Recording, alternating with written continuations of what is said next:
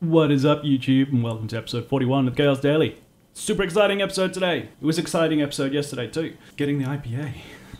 Getting printing. Yes. I was so busy yesterday. I was doing this, and then I was doing that, and then I was doing this, and then I was doing that, and it was just back and forth all over, everywhere, doing everything.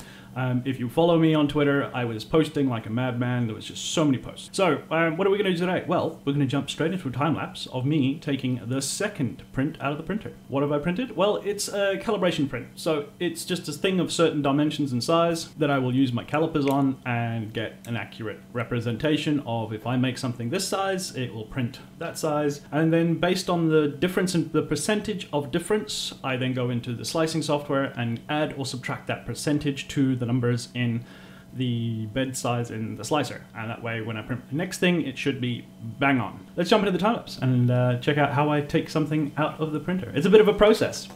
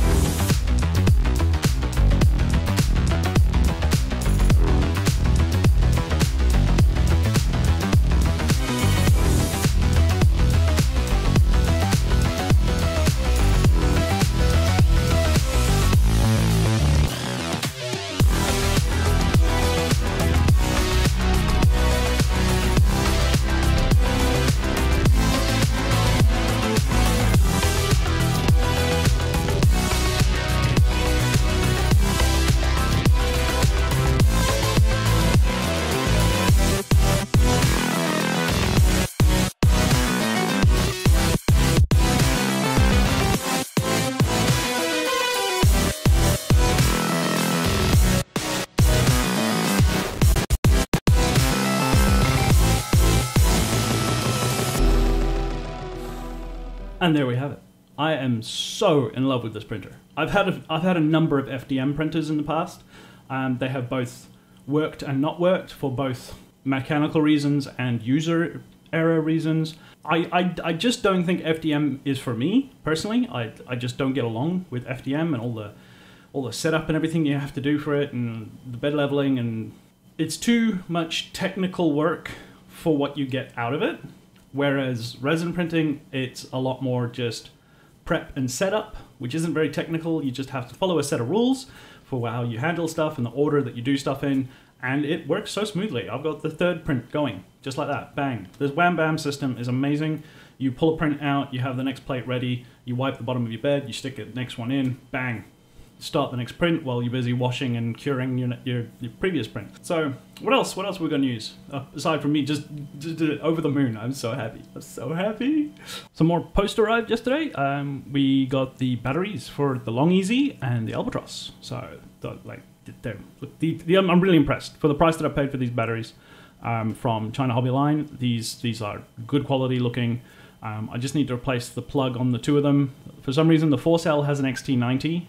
It is a 50C discharge though, so I'm thinking I might leave that as an XT90, but I don't need it for this glider setup. But the other one has got one of those T plugs. I don't like those. Those are for like cars, aren't they? For the racing, they're the RC cars. Anyways, I've got to change that to an XT60 or an XT90. I'll have a look. I think it'll be an XT60 based on the C rating of the battery, but it is a 6-cell, so I don't know. I don't know why there's still an XT90 on a 4-cell. I mean, why? I know it's a high amperage output, but why? Anyways, so yeah. Also, I got an email back from Peopoly, from Mark. Sent him a message asking for the dimensions of those mounting holes, bracket things inside the Phenom. And he got in touch with the engineers, and the engineer said this, and this. So I now have the measurements for that, so I can finish the design for the heating system in the Phenom. Right now, I'm printing the cap for the top of the heating system that holds the heating element in place. And next then I'll print the reducing collar between the fan and the heating mount.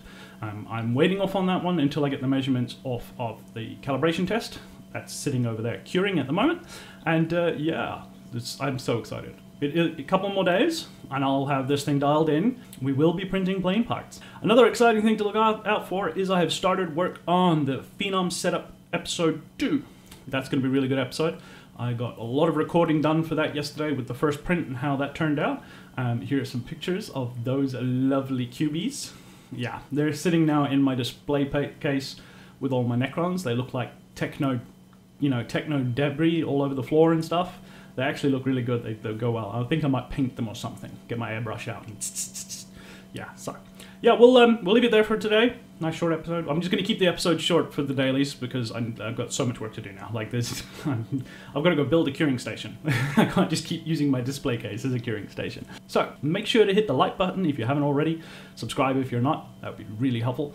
Go check out my Patreon if you can. That'd be awesome. And yeah, as always, I've been Chaos. And until next time, expect the unexpected. And I will see you guys later. And a special thank you to all my patrons that help support the channel. If you would also like to support the channel, there's a link in the description.